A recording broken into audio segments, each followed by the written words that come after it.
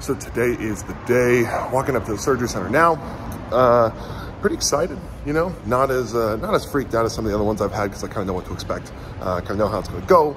But the doctor and I had like a 45-minute conversation yesterday, just going over everything, making sure we were doing the right surgery, making sure we get in the right spot, just like correcting the right problem, you know. So see you guys when we get up there in the room. We'll go from there and pump, man. We'll see how it goes.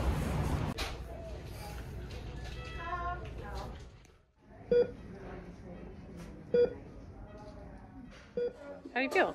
Good. Yeah. Dr. Shin came through, said everything went well. Said there was a lot of scar tissue. I'm not surprised, yeah. Yeah, neither am I. Surgery went great. We're back at Taiki's house. We're staying with Taiki when we're out here. Thank you, Taiki, for letting us stay. But had a few crackers and water and whatever to eat there when I was coming out from anesthesia. Didn't throw up, feel pretty good now.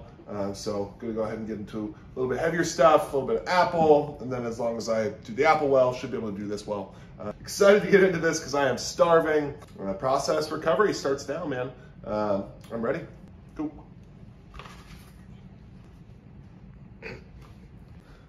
Everything exactly as I thought it was gonna go.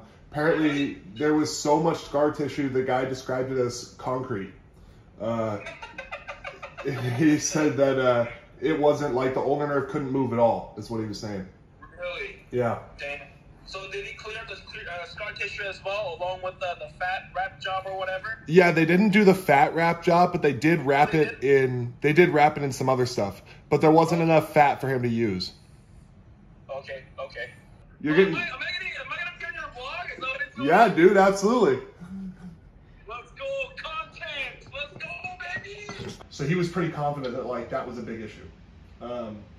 So then he was like, yeah, your pain was probably caused from like some other branch of the ulnar nerve that just happens to still be in the area, and then fixing the ulnar nerve should fix that.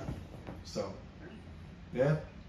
They put it back up on top of the muscle? Yep, they put it back on top, and then they wrapped it, not in fat, but in some other membrane. You got feeling in all your fingers? All of them. I went like this with my pinky, and I was like, please, please, please, please, yes! I was like, let's go, dude. Because I didn't want to deal with that, you know? Yeah, no doubt. That's a lot of years of crap if that happens. Yeah, that would not be fun. Just feels like, hey, you had a flexor pull, and then instead of stopping throwing, I just decided to pull down 5 more times. So like you tore your flexor. Yeah, it feels like I tore my flexor, and then I was like, yeah, I should keep training, and then did. Yeah. Which, crazy enough, That's exactly what they did. They cut his flexor in half today, so... Can you throw yet? No, not quite. Probably tomorrow. Yeah, okay. Yeah. Nice deal. How's Nicole doing? Is she just chilling there with you? Yeah, I'm filming you. Hey. Hello. Good job supporting him through yet another surgery. Thank you. Your wife texted me the same thing earlier. Yeah, you're like a damn doctor. You could probably do it at this point. No. You might as well throw some scrubs on and just jump in on everyone else's surgery. So, woke up from a nap, slept for a couple hours after surgery. I got pretty good sleep last night, so not super tired right now, which is great.